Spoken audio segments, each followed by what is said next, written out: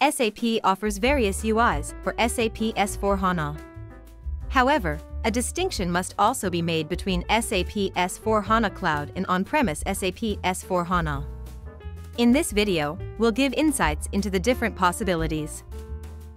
For on-premise SAP S/4HANA, SAP continues to offer classic access via SAP GUI, which must be installed locally on the computer.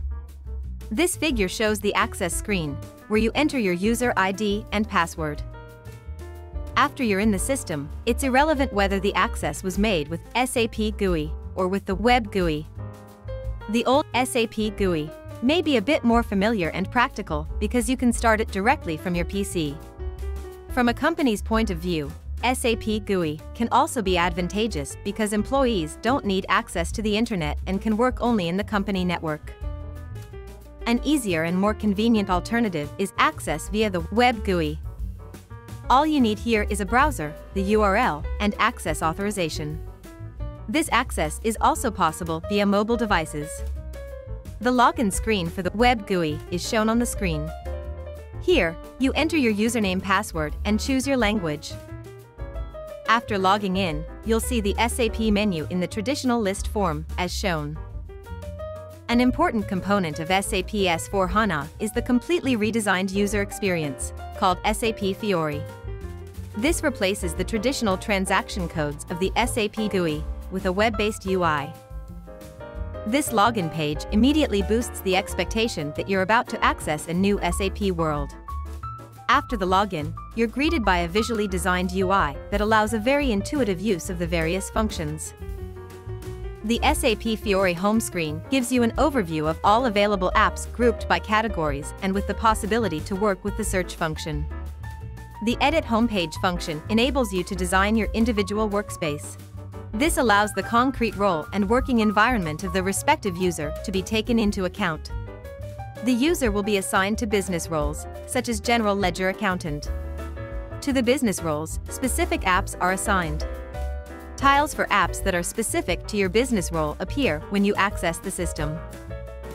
However, functionality is more important than visual design. With SAP Fiori, SAP offers ready-to-use apps that make your work easier and provide additional insights. For users who work in the system, the App Finder offers a practical way to find the apps available for their task area. Regarding the function of the apps, SAP offers the following three types. Transactional apps are used to perform business process transactions or maintain master data. Example apps are Post General Journal Entry, Manage Supplier Invoice, Manage Cost Center, and Post Activity Allocation.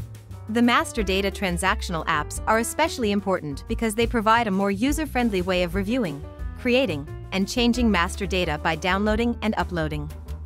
Many approval apps are personalized to the specific user and offer the ability to review, confirm, or reject documents when the user has the approver role. Analytical apps are used to display real-time analytics on actual and planned data, including KPIs. There are numerous examples for these useful apps. These apps provide a drag-and-drop method for pulling in general ledger dimensions for reporting on journal entry item or balance details.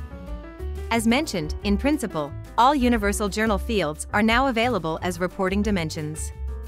Report results can be downloaded to Microsoft Excel and then converted to a graph for quick visual analysis. In addition, a report-to-report interface is available that allows further detail analysis with a different view. Fact sheet apps are used to display key facts about master data and to navigate directly to associated master data or business transactions. Fact sheet apps allow you to drill down to display or edit associated master data and relevant business transactions.